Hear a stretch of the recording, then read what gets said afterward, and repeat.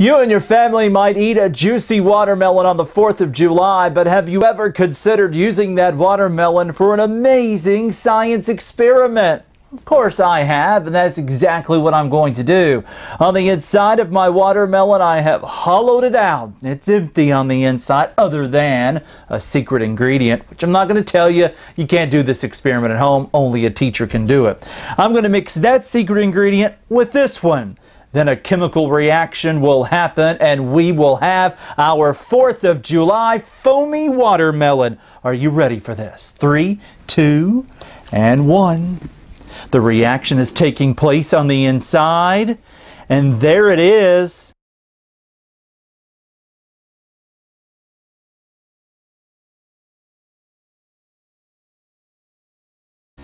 The reaction is taking place on the inside. And there it is. That's a whole lot of foam. Look at the red and the blue. Notice that it's giving off a lot of heat. I can feel it right here. Extremely hot. This is an exothermic reaction. Thermic means heat. Exo means outside.